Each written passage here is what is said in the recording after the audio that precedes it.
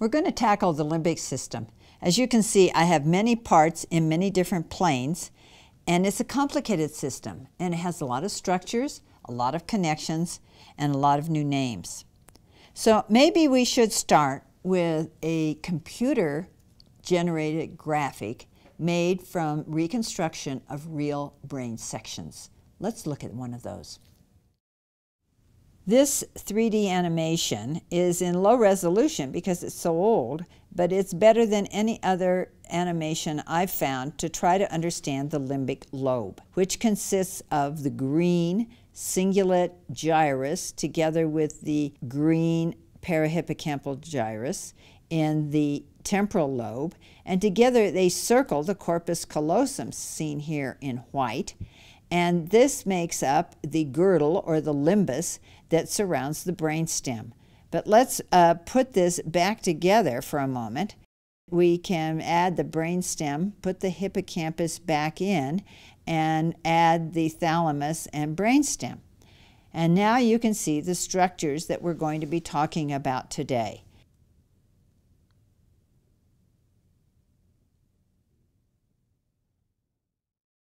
This animation shows the purple hippocampus as it curves around and follows the ventricular system seen here in turquoise. You'll notice that it's large down in the temporal lobe and becomes narrow as it moves back and up and around. Let's watch it.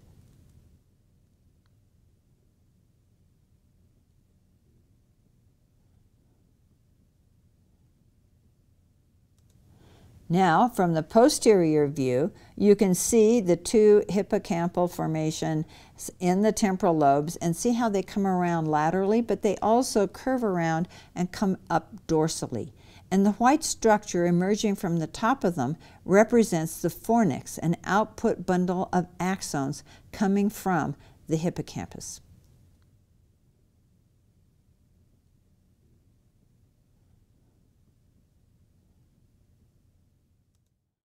This animation combines both the green cingulate gyrus and parahippocampal gyrus together with the hippocampus, which make up the limbic lobe. And the hippocampus is going to be pulled out, and you're going to see the fornix fibers coming from the hippocampus going down to the septal region and the hypothalamus as they loop over the anterior commissure, which goes across. Let's look at that.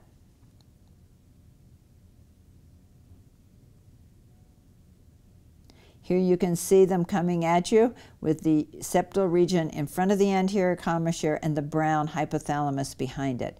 And the large fornix, the band of fibers coming out of the purple hippocampus, is bending and looping forward down into the anterior part of the forebrain. Now, let's go to the gross specimens. This hemisection of the brain shows a massive amount of atrophy with a narrowing of the gyri and a deepening of the sulci. But in a way that's nice because it makes it easy for us to demarcate the cingulate gyrus as it comes around. Do you see that? All of this is the cingulate gyrus curving around the corpus callosum. And now as I come down here, I can see how it's continuous with the parahippocampal gyrus, which is here, and the anterior part of this part of the temporal lobe is called the uncus. The uncus is the most medial part of the temporal lobe.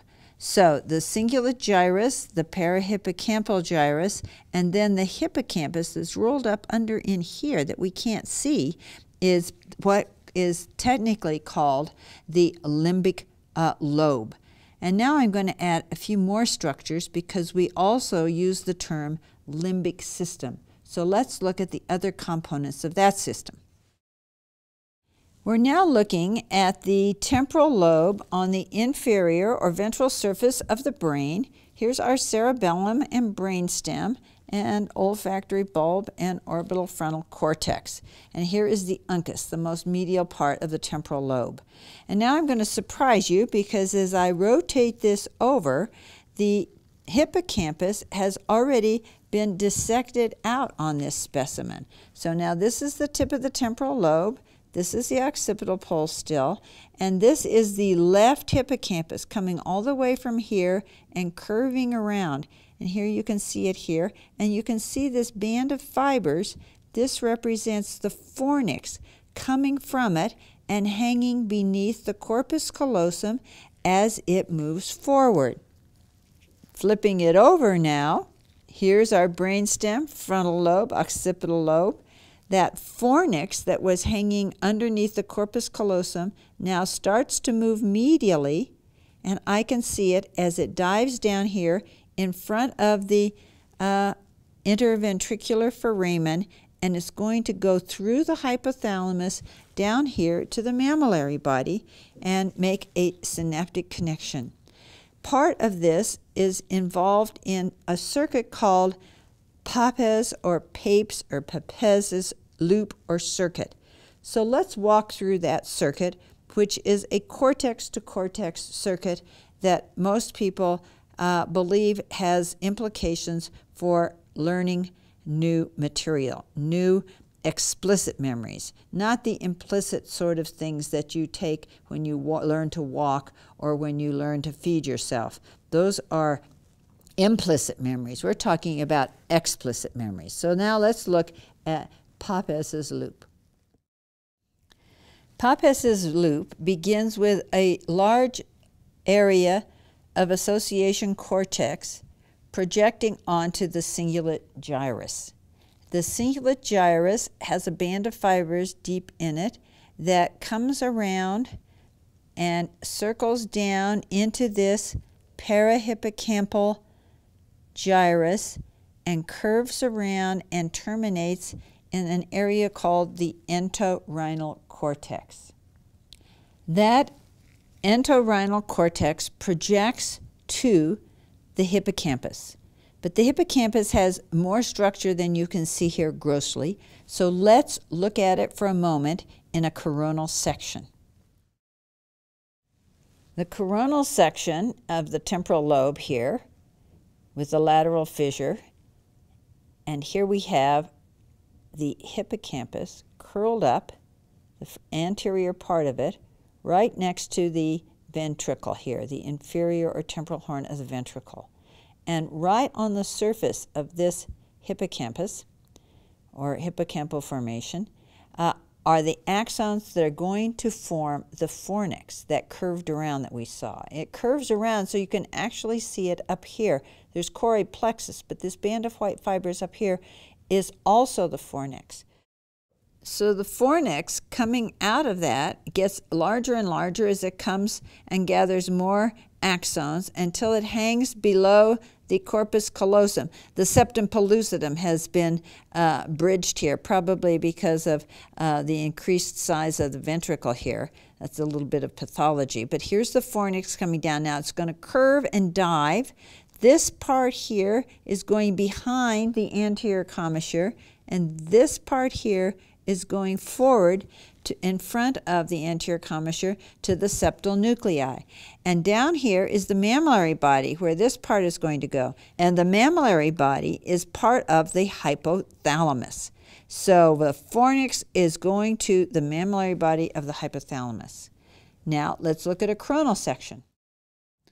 As the fornix curves down and is going almost vertical here, you can see it on both sides. You can also see the anterior commissure curving across here. So some of these axons are going to go in front of the commissure, and they're going to end up in the septal nuclei, which are right in this region here. And while other axons are coming down to terminate in the mammillary bodies, part of the hypothalamus. On either side, you see the thalamus, the third ventricle. So this is hypothalamus, and this is thalamus. Now, there's a bump here on the thalamus. It's not very obvious, but this little bump here represents a nucleus of the thalamus called the anterior nucleus of the thalamus. And there is a bundle of fibers running from the mammillary body, where the fornix has synapsed, and the mammillothalamic tract travels up to the anterior nucleus of the thalamus. another relay or synapse there, and axons enter the white matter of the internal capsule to terminate in the cingulate gyrus here. Here's the corpus callosum, so this is the cingulate gyrus above it. And so now we've made a total loop, because from the cingulate gyrus, axons of new neurons go out to other areas of the cortex. So it's cingulate gyrus to temporal lobe to hippocampus, hippocampus through the fornix to the mammillary bodies to the anterior thalamus, and back to the cingulate gyrus. And that is what makes up Papez's or Papes circuit or loop.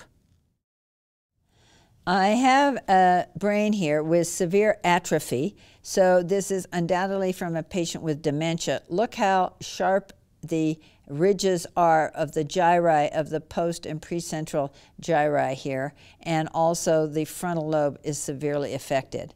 Not knowing the history, I'm going to say that this patient had Alzheimer's disease, and I'm going to speculate that if we cut a cross-section through here with a knife, we would see a cross-section of the hippocampus, and I'm going to fake that with a specimen from another brain of another patient. This is the brain of the other patient, and this is the normal brain. The first thing you notice about this brain are the enlarged ventricles, not because the person has increased intracranial pressure, but because so much tissue from the cortex and other structures has been lost that the CSS has taken up that space, and so the ventricles looked enlarged. Remember, next to the ventricle was our curled up little hippocampus with all of its parts, which we haven't gone into. And over here on the normal brain, a much smaller temporal or inferior horn of the ventricle. And here you can see the hippocampus in its classical jelly roll curled up position. And the size of the hippocampus on this side compared to the size of the hippocampus on this pathological specimen is almost double. Now, Alzheimer's disease is characterized by tangles and plaques in the cerebral cortex, gray matter, as well as in the hippocampus.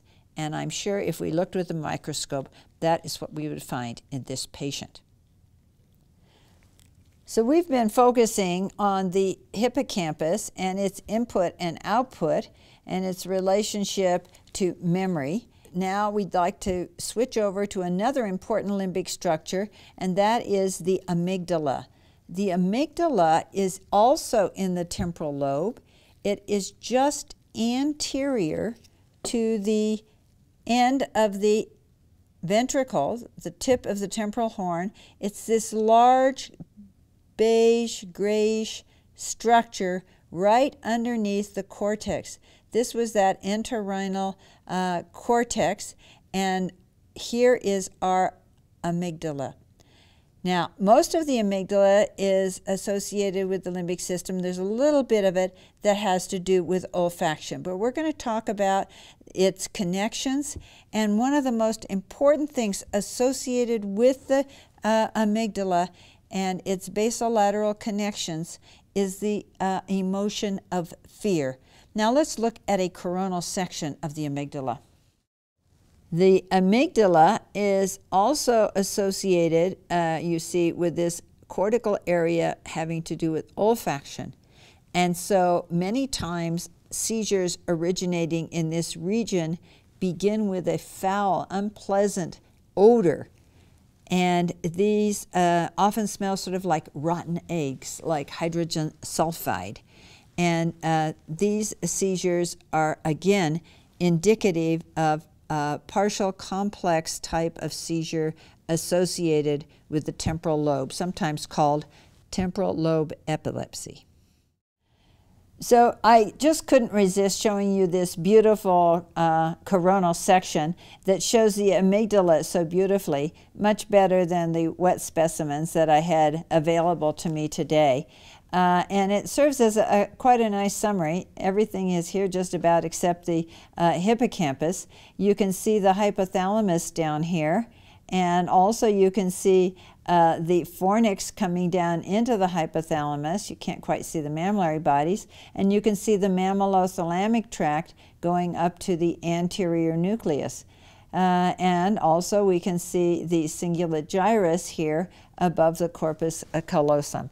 So this is a fun sort of summary, but mainly I wanted to show you how nice and large the amygdala is, how it's right beneath the uncus. And now let's look at an animation.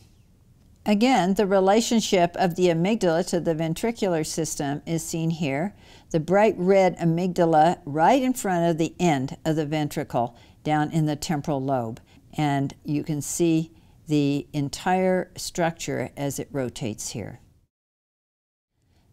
Building our mental brain model, now we can see not only the amygdala in red and the ventricles in turquoise, but we can also see the purple hippocampus behind it and the green curving caudate nucleus as it comes around and circles around with the ventricle also.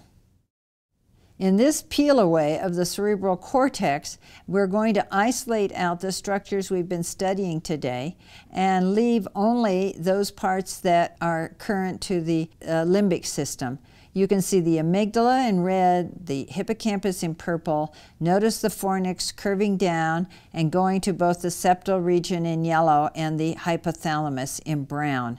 These are structures that are intimately involved with the limbic output.